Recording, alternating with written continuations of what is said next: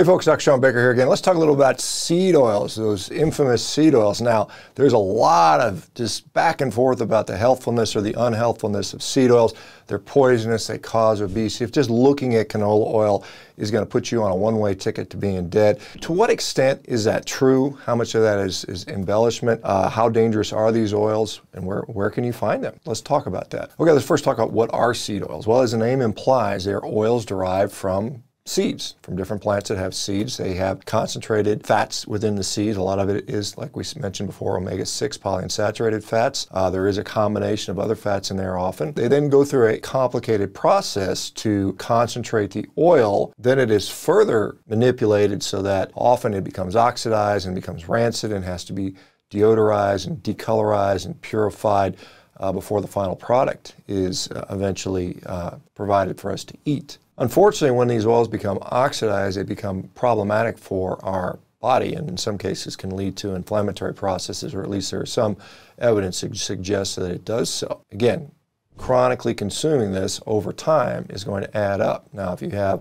a little bit of it occasionally, is that going to be a big deal? Probably not. It's probably, like I said, the dose that makes the poison. But we have to be aware what's in there and not view them as super healthy, as some people will maintain. All right, where might you find some of these seed oils? Well, sunflower oil, safflower oil, canola oil, soybean oil, corn oil, rice bran oil, grapeseed oil, cottonseed oil. All those are seeds that have been hyper-concentrated and run through this process, which can sometimes leave them to be fairly inflammatory. Okay, what are some of the dangers associated with seed oils? Well, as I mentioned, if they become oxidized or the rancidity can definitely lead them to become inflammatory in our bodies for sure. And we're not really built to break that down. Again, you can argue all you want about what we're supposed to eat as humans and what we ate, but we have not been eating these oils for very long at all. I mean, at the most, they've been in the diet since about the late 1800s. And so prior to that, no human had ever consumed any significant quantity of seed oils like we do today. It can be like putting the wrong fuel in your car. Your car can run on ethanol and diesel and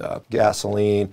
You start putting nails in there, it's not going to run so well after a while. You can think of it as just, what are we designed to run on? And we're not really designed, just processed foods in general. Our body's not really designed to handle that stuff, at least over time. And we see what happens. We see the results with all kinds of chronic diseases as we break down in different ways. Okay, I talked a little bit about, some of the typical oils, safflower oil, sunflower oil, and so on and forth. But where are seed oils found? Well, unfortunately, they're found in damn near everything. Almost all the processed food has seed oils, and so you can find them in snack cakes and chips and crackers and salad dressings and mayonnaise and blondies and brownies and puddings and donuts and margarines, dips like hummus. A lot of pre-made, even meat products are often mixed in with seed oils in there, so you have to be very careful. And of course, in a restaurant, they'll often use that to cook with. They're very cheap oils to cook with. Sometimes they reutilize the oils over and over again, which further drives the inflammatory nature of those oils. Okay, so if you have seed oils one time, are you going to die or something like that? Well,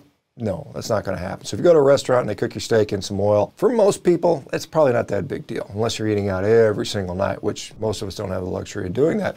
And in fact, it may make your life a little bit more manageable if you can go out to eat steak and not freak out about just a small amount, and you can spend time with your family. It might ultimately be, healthier for you to spend that social time with friends and loved ones around you. So I wouldn't be terrified about, a molecule of seed oil, but, certainly if it becomes a significant part of your diet, as it is for the average American, it becomes very problematic. We discussed what seed oils are, where you might find them. Let's talk about a little bit more about some myths around seed oils. And so number one is they are inherently healthy. We see people like Walter Willett at Harvard University talking about how seed oils can lower LDL cholesterol, and if you substitute, polyunsaturated fats for saturated fats or vice versa, you'll lower some of the cardiovascular risk markers, and that is really considered the main benefit of these oils in many cases. But there's a lot that goes into that, and there's a lot of problems with that type of research. There was a study in the BMJ which looked at that, and they showed that increasing omega-6 polyunsaturated fatty acids to 15% of the diet was actually associated with an increase, not a decrease, but an increase in cardiovascular disease and all-cause mortality compared to controls, as seen in this particular chart here. And so what you can see is that, the red line is a control group and the blue lines are the intervention outcomes. The control group had better outcomes than the intervention group, which was the seed oil group. So again, there are a lot of studies around this topic. This is one that shows you that seed oils can be problematic. Okay, a lot of people will say, well, omega-6 fats are actually essential and seed oils are a great place to get them, and therefore we should eat these oils to obtain our nutritional requirements from this. The problem with that is that there are other just tremendously great places to get the essential omega-6 fats that are required in our diet. And so obviously fatty fish, things like that, but you can get them in meat. You can get them from tallow. You can get them from lard. You can get it from avocados, coconut oil, olive oil, and butter. You get ample amounts of enough omega-6 that you don't need to resort to adding seed oils to your diet. Okay, last thing I said, seed oils are out to get you. You should never go to a restaurant again. Once again, this is something that there are some people that are just hyper fearful of seed oils. I think, like anything, you should sort of think about this on a spectrum of harm.